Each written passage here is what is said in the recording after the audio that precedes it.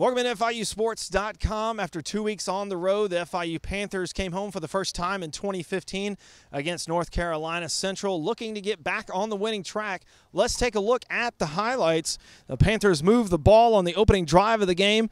However, the drive will stall, and Austin Taylor comes in and kick a 32-yard field goal, and it's 3-0 FIU with 11:26 left in the first quarter.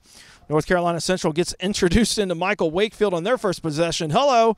Eagles have to punt. The next FIU drive goes right down the field again, but would stall. Austin Taylor comes in again and boots the 36-yard field goal, and it's 6-0 FIU with 7:19 left in the first quarter.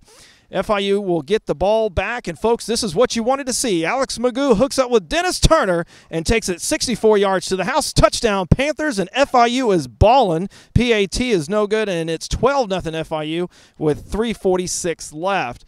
North Carolina Central can't get anything on offense to go.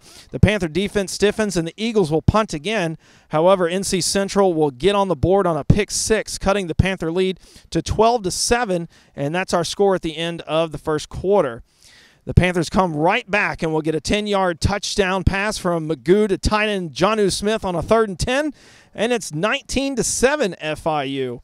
The Panthers will get the ball back again as Nico Gonzalez says, "I'll take that," picks off the pass, and FIU will get the ball right back. And on the ensuing play, true freshman Anthony Jones hits the easy button, and look at him go, 26 yards to the house. Touchdown FIU. PAT is good, and it's 26-7 FIU with 7:51 left in the first half. NC Central would score right before the half on a 1-yard touchdown run. The PAT is good, and that'll cut the lead to 26-14 FIU with 20 seconds left in the first half, and that would be our score at the break. In the second half, FIU opens up with a drive into the Eagle red zone after Magoo hits Thomas Owens. First down to the 16-yard line, and if some is good, more is better. Magoo to T.O. again, touchdown Panthers, 16 yards. The PAT would be no good, and with 12 minutes left in the third quarter, it's FIU 32 and NC Central 14. Panthers get the ball back and just keep balling. Magoo to Joaquin Griner, and then Alex Gardner runs to the Eagle 30-yard line for another first down. Gardner says, "Give me the ball and watch me whip." Now watch me nay-nay all the way down to the 1-yard line. Looked like he scored, but they call him out at the 1. Gardner would punch it in from there, a 1-yarder. Touchdown FIU. PAT is good, and with 4:45 left in the third quarter, the Panthers lead 39-14. FIU would shut out the Eagles in the final period, and that's the happy final as FIU wins their home opener 39-14 over North Carolina Central. After the game, we caught up with head coach Ron Turner.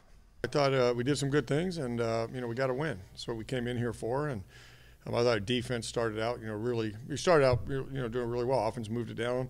Like to have put it in the end zone on the first drive for a touchdown, but we got a field goal. And first couple drives, we need to punch that in the red zone, but we got field goals, and our defense, came out smoking and did a great job. And then we kind of hit laps there during the course of the game, lost focus a little bit, but that's football. That's football. Give them some credit too. They're a good football team, a well-coached team, and we regained it in the second half, and got to win. With a win, the Panthers improved to 2-1 on the young season and is off to their best start since 2011. The Panthers will hit the road again next Saturday as they'll open up Conference USA play at Louisiana Tech. From Ocean Bank Field at FIU Stadium, I'm Brian Duvall.